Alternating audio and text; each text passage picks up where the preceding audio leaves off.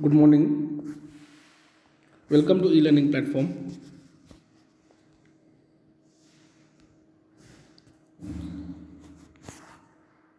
Last लेक्चरला जर आपण second chapter चालू केला होता, कंडक्टिंग आणि इलेक्ट्रॉनिक मटेरियल्स. 18 मार्क्ससाठी आहे हा.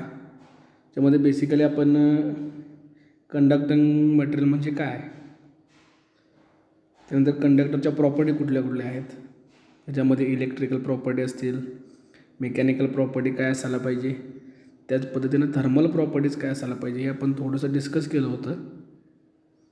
म्हणजे आपण जर कंडक्टिंग मटेरियल वापरणार असेल तर त्याच्या प्रॉपर्टी काय काय असल्या पाहिजे. फॉर एक्झाम्पल, गुड कंडक्टिव्हिटी असली पाहिजे, low electrical energy dissipating in the form of heat, low resistivity असली पाहिजे, आणि लो टेम्परेचर रेजिस्टन्स रेशो त्याचा असला पाहिजे. त्याच पद्धतीनं it allow to draw in two wire, म्हणजे डक्टिलिटी त्याची चांगली असली पाहिजे, सोल्डरेबिलिटी चांगली असली पाहिजे, म्हणजे सोल्डरिंग करता आलं पाहिजे इझिली. त्याच पद्धतीनं त्यांना स्ट्रेन आणि स्ट्रेस विथस्टँड केलं पाहिजे, इझिली फॅब्रिकेट करता आला पाहिजे, त्याची मेकॅनिकल स्ट्रेंथ चांगली असली पाहिजे, आणि त्याची कॉस्ट, महत्त्वाचं म्हणजे त्याची कॉस्ट सगळ्यात कमी असायला पाहिजे. त्याचबरोबर त्याचा मेल्टिंग पॉईंट कसा असायला पाहिजे हे आपण लास्ट लेक्चरला थोडंसं डिस्कस केलं होतं. त्याच पद्धतीनं कंडक्टिंग मटेरियल्स कुठले कुठले आहेत हे सुद्धा आपण थोडंफार बघितलं होतं. कॉपर, ॲल्युमिनियम, नायक्रोम, टंगस्टन, त्याच पद्धतीनं silver, also silver alloys, copper alloys, brass, bronze, ACSR conductor, ACSR म्हणजे aluminium conductor with steel reinforcement. त्याच पद्धतीनं iron and still, gold, mercury, lead, zinc आणि सेलेनियम, अशा पद्धतीचे काही कॉपर कंडक्टिंग मटेरियल्स आहेत. त्याच्या प्रत्येकाच्या आपल्याला प्रॉपर्टीज बघायच्या आहेत. त्याच पद्धतीनं ते कुठं कुठं वापरतात, त्याचे ॲप्लिकेशन काय काय आहेत हे आपल्याला बघायचं आहे. सो त्यात पहिला आपला मटेरियल होता कॉपर. आता कॉपरच्या जर फिजिकल प्रॉपर्टीज जर आपण बघितल्या, physical properties of copper can usually B observed using our census और इन्व्हॉल्व अ न्यूमेरिकल मेजरमेंट. त्याचा कलर जर बघितला कॉपरचा तर reddish brown in colour. Pure copper is the best conductor of electricity. त्याच्यानंतर malleability, capable of being shaped और bend, म्हणजे तो easily shape झाला पाहिजे, बेंड झाला पाहिजे, अशा पद्धतीचा हा कॉपरची प्रॉपर्टी असली पाहिजे. त्याचबरोबर अजून काही प्रॉपर्टीज आहेत. It should be easily welded, म्हणजे तो वेल्डिंग इझिली करता आलं पाहिजे. It should not gate corroded Wien exposed in outdoor applications, म्हणजे जर आउटडोअर ॲप्लिकेशन्स असेल तर तो गंजला नसला पाहिजे, करोजन त्याचं झालं नसलं पाहिजे. The melting point of copper 1084 degree Celsius. हे आपल्याला वेळोवेळी लक्षात ठेवायचं आहे. त्याचा मेल्टिंग पॉईंट किती असणार आहे, बॉइलिंग पॉईंट किती असणार आहे, त्याची रेजिस्टिव्हिटी किती असणार आहे. म्हणजे प्रत्येक कॉपर जे कंडक्टिंग मटेरियल्स आहेत त्याची प्रत्येकाची रेजिस्टिव्हिटी, कंडक्टिव्हिटी ही वेगळी वेगळी असणार आहे.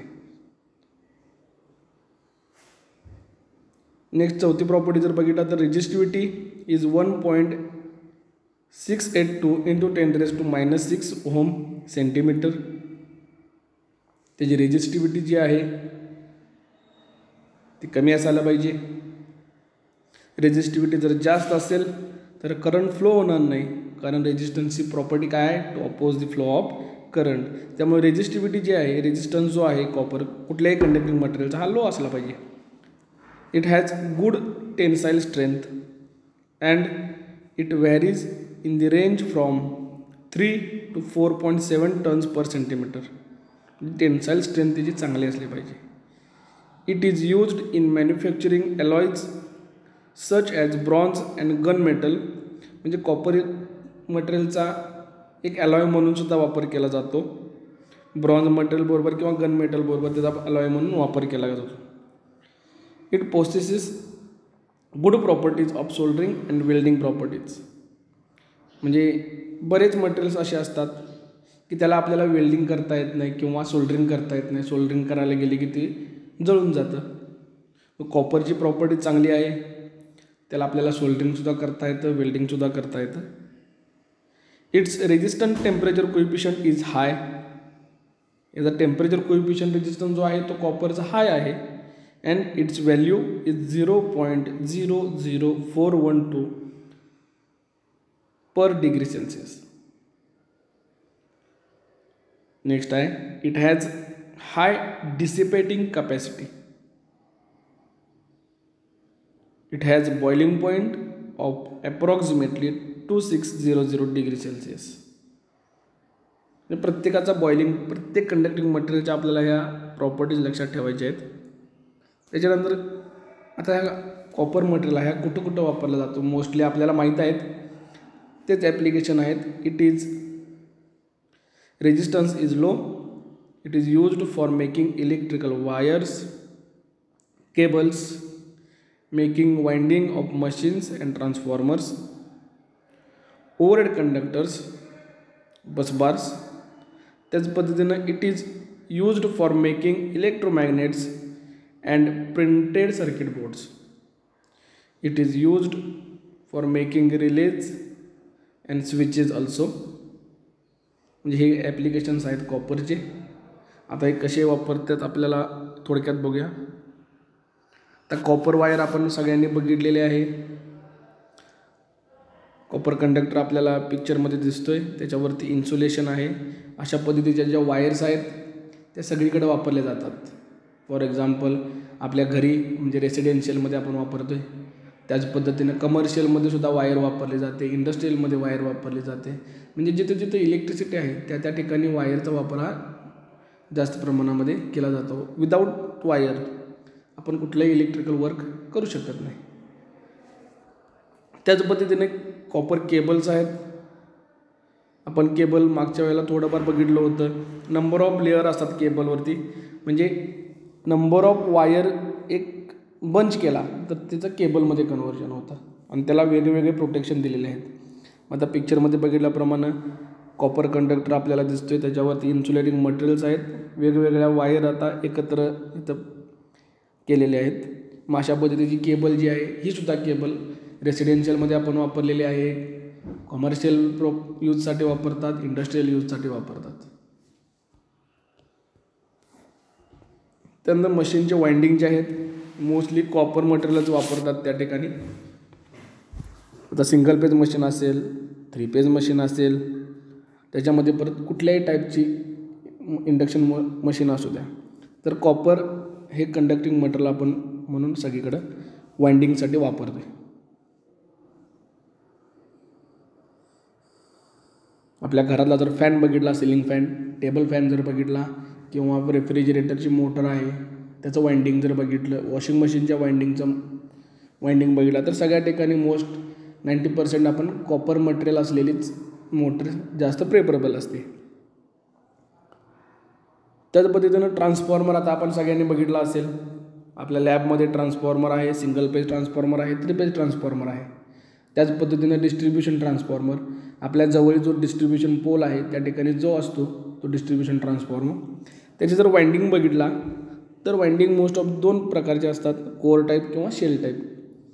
तर टाईप कुठलाही असू दे, तर वाइंडिंगचे मटेरियल म्हणून आपण त्या ठिकाणी कॉपरला फर्स्ट प्रेफरन्स देतो आहे. म्हणजे ट्रान्सफॉर्मर वाइंडिंगमध्ये जे मटेरियल आहे ते कॉपर मटेरियल आपल्याला पाहायला मिळेल. आता ओव्हरहेड कंडक्टर्स काही ठिकाणी कॉपरचा वापर केला जातो, पण मॅक्झिमम पर्सेंटेजमध्ये जर बघितला तर त्या ठिकाणी ॲल्युमिनियम ॲज अ कंडक्टर म्हणून वापरतात. बिकॉज ॲल्युमिनियमची कॉस्ट जी आहे ती कॉपरपेक्षा कमी आहे, कॉपरची कॉस्ट जास्त आहे. आता बसबारमध्ये कॉपरचा वापर ॲज अ बस म्हणून केला जातो. आपल्या लॅबमध्ये आपल्याला बघायला मिळेल ज्यावेळेस चालू होईल त्यावेळेस की बसबार आहे, त्याच्यामध्ये नंबर ऑफ प्लेट्स आहेत. आता बसबार म्हणजे काय आहे, तर आपण याला काय करायचं आहे, एक इनपुट द्यायचं आहे प्रत्येक बसबारला RYB ला, आणि याच्यातून आपण नंबर ऑफ आउटपुट आपण बाहेर काढू शकतो. म्हणजे फ्यूज ज्या ठिकाणी आपला मेन फ्यूज असतो त्या ठिकाणी नंबर ऑफ आउटगोईंग कनेक्शन आपल्याला करता येत नाहीत, जरा डिफिकल्ट होतं, कॉम्प्लिकेटेड होतं. मग त्याला पर्याय म्हणून आपण बसबारचा वापर करतो. त्याच्यामुळे आपली सिस्टीम जी आहे ती एकदम इझी होऊन जाते. मग हा बसबारमध्ये आपल्याला बघायला मिळेल कॉपरचा वापर केलेला आहे. कुठेही जा तुम्ही बसबार जर बघितला तर त्या ठिकाणी आपल्याला कॉपरचा वापर बघायला मिळतो. तर इलेक्ट्रोमॅग्नेट्स, बेसिकली मॅग्नेट म्हणजे काय आपण फंडामेंटल ऑफ इलेक्ट्रिकल इंजिनिअरिंगमध्ये शिकलेलो आहे. मॅग्नेट दोन प्रकारचे असतात, एक म्हणजे नॅचरल मॅग्नेट आणि सेकंड आहे इलेक्ट्रोमॅग्नेट. तर नॅचरल मॅग्नेटची प्रॉपर्टी काय आहे, त्याची मॅग्नेटिक फील्ड स्वतः तो तयार करतो. पण इलेक्ट्रोमॅग्नेटमध्ये कसं आहे, एखादा आयर्न पीस घेतला त्याच्यावरती आपण कॉपरचं, आता या ठिकाणी आपल्याला कॉपर वाइंडिंग, कॉपर कंडक्टर दिसतोय, तो आपण त्याच्यावरती वाउंड केलेला आहे. देन त्याला आपण सप्लाय जर दिला तर त्या ठिकाणी मॅग्नेटिक फील्ड तयार झालेला आपल्याला दिसेल. म्हणजे याला आपण काय म्हणतो, इलेक्ट्रोमॅग्नेट. ह्याची स्वतःची अशी मॅग्नेटिक फील्ड तयार नसते, एक्सटर्नल सप्लाय दिल्यानंतर याची मॅग्नेटिक फील्ड तयार होते, म्हणून त्याला आपण म्हणतो इलेक्ट्रोमॅग्नेट्स. या ठिकाणी कॉपरचा वापर केला जातो. आता प्रिंटेड सर्किट बोर्ड्स आहेत. आपल्याला इलेक्ट्रॉनिक जर इक्विपमेंट असतील तर त्याच्यामध्ये आपल्याला अशा पद्धतीचे काही प्रिंटेड बोर्ड्स आपल्याला बघायला मिळतात.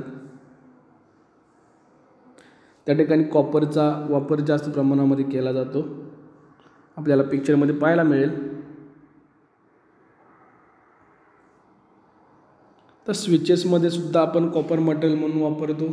स्विच बघितला तर स्विचच्या बॅक साईडला काही कॉम्पोनंट्स असतात, तर त्या ठिकाणी कॉपरचा वापर केला जातो. इलेक्ट्रिकल रिलेज असतील, इलेक्ट्रिकल रिलेजमध्ये सुद्धा कॉपरचा वापर केला जातो, आपल्याला पिक्चरमध्ये बघायला मिळेल. आता हा रिले म्हणजे काय आहे, तर रिले काय करतो, एखादा फॉल्ट करंट झाल्यानंतर तो सेन्स करतो, फॉल्ट ऑकर झाल्यानंतर तो सेन्स करतो आणि आपल्या सर्किट ब्रेकरला सिग्नल देतो. त्याच्यामुळं काय होते, आपली सिस्टीम प्रोटेक्ट होते आणि सर्किट ॲटोमॅटिकली ट्रिप होतं. याचा आपल्याला डीपमध्ये स्विच गेअर अँड प्रोटेक्शन नावाचा एक सब्जेक्ट आहे, थर्ड इयरला गेल्यानंतर त्या ठिकाणी आपल्याला डीपमध्ये आपल्याला त्या ठिकाणी शिकायला मिळेल. तर त्यामध्ये जे रिले असतात तर त्या ठिकाणी रिलेमध्ये कॉपर मटेरियल वापरलं जातं.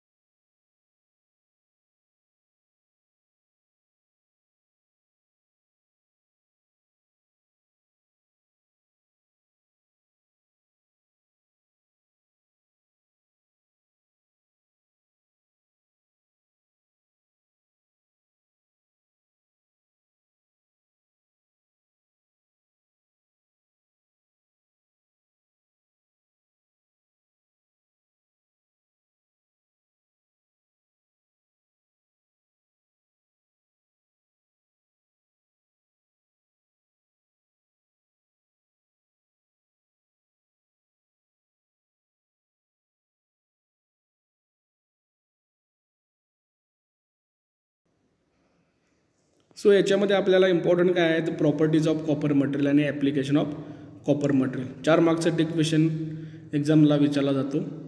What are the properties of copper material किंवा state the applications of copper material. आपल्याला इम्पॉर्टंट काय सांगायचं काय आहे, 2 मिनटं.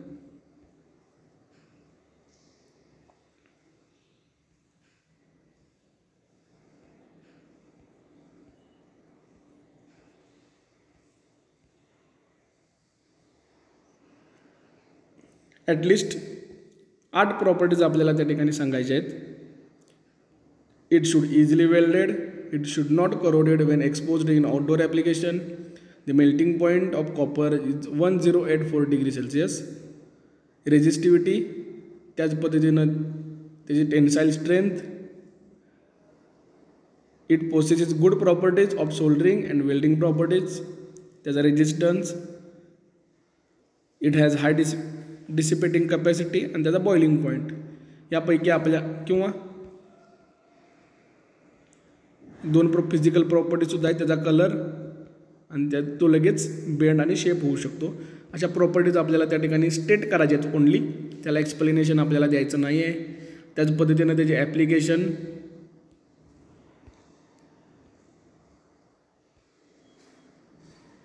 फर्स्ट ॲप्लिकेशन आपल्याला माहीत आहे कॉपर यूज्ड इन वायर्स, त्याच पद्धतीनं copper used in cables, Cowper's used in electrical machine windings, it may be single phase or 3 phase.